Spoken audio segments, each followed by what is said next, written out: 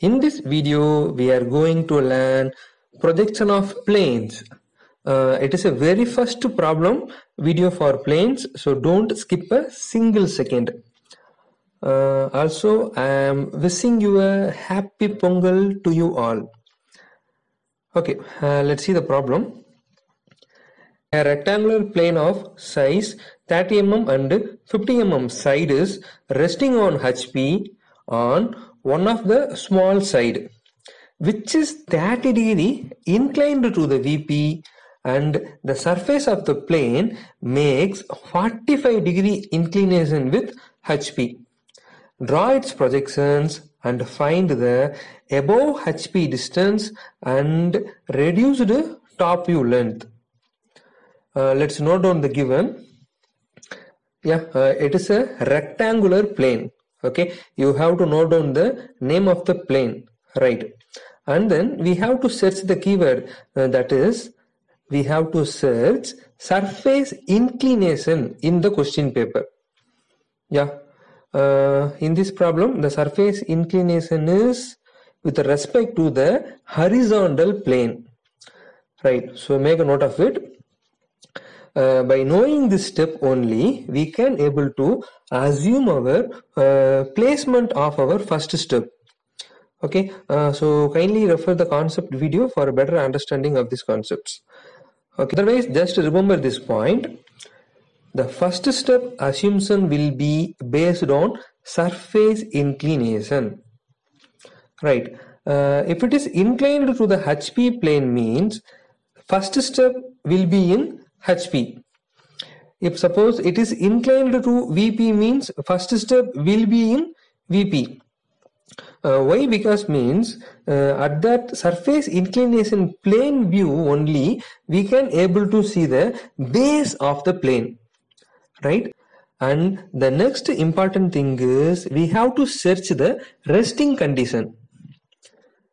See, here they mentioned one of the side is resting.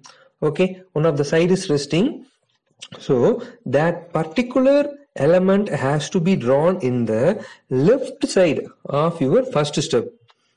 Okay, see here, by positioning like this we can satisfy the given, or otherwise maybe it may goes wrong. Okay, so just position the resting condition in the left side. That is whatever may be. If suppose they may ask the corner is resting or the longer side is resting, okay, whatever the resting condition in the planes has to be in the left side. Okay, so please make a note of it. By positioning at the right side also we can able to proceed the diagram, but we need to tilt the step 3 in a correct way. Okay, and the next given is one edge is inclined at an angle of 30 degree to the vertical plane. Okay, let's proceed to draw. Actually, this projection of planes contains 6 steps. Up to now, we have finalized our step number 1 and its assumptions. Right. So first we are going to draw the rectangle in HP. That is nothing but the placement of the plane, and the position of the particular plane is, what is it? We need to draw the shorter side in the left side. Okay, that's it. Draw the XY line with the help of 2H pencil as well as a drafter, and then mark the VP as well as HP. 30 mm side in the left. Keep in mind the line must be perpendicular to the XY line. After drawing a reference line, then we have to mark the point A and then mark the point D. What is the distance between A to D? That is nothing but 30 mm. Okay. So make a note of it. You can assume the in front of detail. Okay, because we are drawing below the XY, so you can take any dimensions from the XY. Just take 4 cm or 5 cm below, and then you can able to mark the point A as well as point D. Why? Because they didn't mention the in front of distance, so no issues. You can take any informations, right? So I am taking 5 cm in front of XY, right? Point A, draw one horizontal line with a distance of 50 mm long. Keep in mind that line must be parallel to the XY, and at the 50th mm just mark the point B. That's it. From the point B, draw one perpendicular line for a distance of 30 mm and mark the point C. Now connect the point C and D. After identifying all the points, just darken it. Okay, just darken it with help of H or otherwise HB pencil. Okay, just darken it with help of H or otherwise HB pencil. That's fine. Up to now we have completed the step number 1. Now just project the step 1 to the vertical plane. That is nothing but we have to draw some extension line from the step 1 up to XY. Why up to XY means because the object is, the plane is resting in the horizontal plane. So up to XY only we have to extend the projections line. No need to extend beyond the XY. If suppose the above condition of the particular plane is given, means we have to extend up to that particular height. Right. In between the projection, just name the object. Yeah. This is the projection of point A and D, and this is the projection of point B and C end. And in the front view, the VP projected point A will be noted as small letter A dash. Similarly, point B will be noted as small letter B dash, and C as a C dash. Here the point B will hide the point C in the front view. Okay, like this. So we need to put a bracket for C. Similarly, the point A only visible in the front view, and the D will be a hidden one. So put a bracket for point D. That is, now just darken that particular line. Please make a note of it, guys. Mostly students will forget to darken these steps. Okay, so you have to darken this step because this is a projected one. Right. Up to now we have completed only 2 steps, and then the step 1 contains 4 marks, and then the step 2 contains only 2 marks. Let's proceed. Now we are going to draw the step number 3. In almost all the questions, the step number 3 is nothing but the surface inclination step. Okay, the step number 3 is nothing but surface inclination step. Whatever the angle which is related to surface inclination in the given has to be drawn in the step number 3. And our inclination angle is 45 degree. Just leave a gap between step 2 as well as step 3. That is, you can take 2 to 3 centimeters gap. Okay, no issues. And then mark the resting edge point in the XY. Here the edge is resting. That is nothing but A dash is. Here the edge is resting. That is nothing but our edge A dash D dash. So you have to mark the A dash D dash point in the step number 3 first, and name the point as A1 dash as well as D1 dash. Now you have to place your protractor and mark the angle 45 degree. Use 2H pencil and just connect the A dash as well as the 45th degree. And then now take the compass, just measure the step 2 distance. Yeah, that is nothing but we have to measure the linear distance between the projected end. That is, you have to measure the linear distance between A dash to B dash, and just transfer the distance with the help of a compass to our step number 3. And that intersection is our point B1 dash, and darken it and name the hidden point also, that is C1 dash.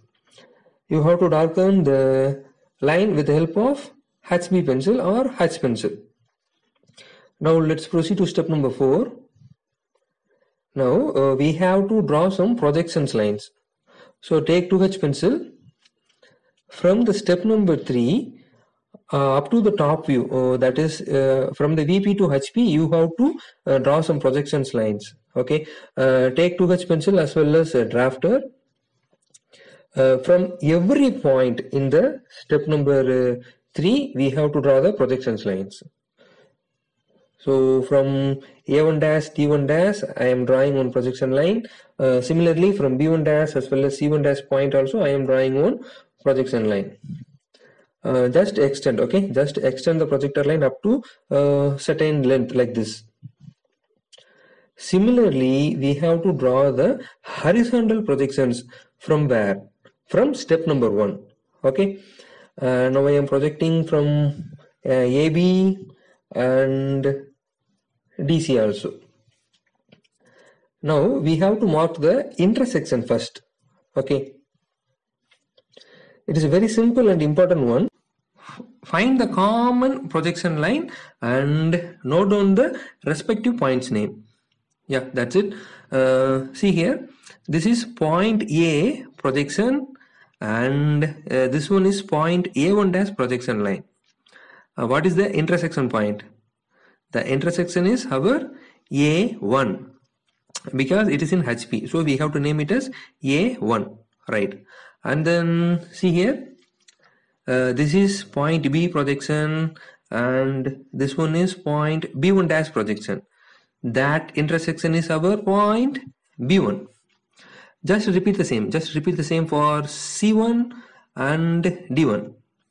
After getting B1, C1, D1, just darken the lines. Okay, just connect it. This step 3 carries 2 marks and then this step 4 carries almost 3 marks. Okay, totally 1, 2, 3, 4 steps contains 11 marks only.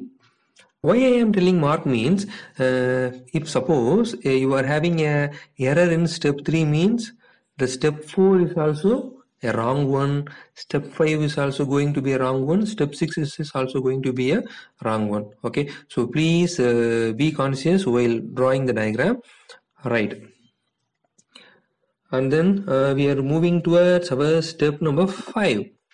That is nothing but in most of the problems it will be a edge inclination or otherwise a side inclination one, and the angle in this problem is 30 degree to the vertical plane, right? So just draw one 30 degree line from the XY. Either you can draw in this manner, otherwise in this manner also you can draw, no issues, right? Now we have to copy and paste the step 4. Okay, just copy the step 4 and just paste it in the step 5. It means you have to tilt the step 4. That's it. What we are going to do is just align the A1 D1 line in the 30 degree inclination line. Okay, that's it. Now I am going to mark my point A2 in the line first. Okay, in the 30 degree inclined line you can mark the point A2.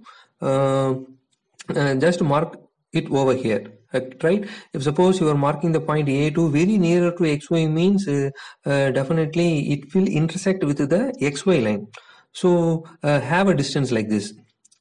And then from the step 4 measure the A1 to D1 distance. And then just mark the same distance in step 5 from the point A2. Okay, see in the step number 4, the A1 B1 line as well as D1 C1 line is perpendicular to A1 D1 line. So what we are going to do is we have to draw 2 more perpendicular lines in step number 5. That is, we are going to draw perpendicular lines, right? At point A2 you have to draw one perpendicular line. Similarly at point D2 you have to draw one perpendicular line, right? The perpendicular line must be perpendicular to the inclination line. Okay. After drawing the perpendicular lines, now we are going to measure the distance in step number 4 and mark the distance in step number 5.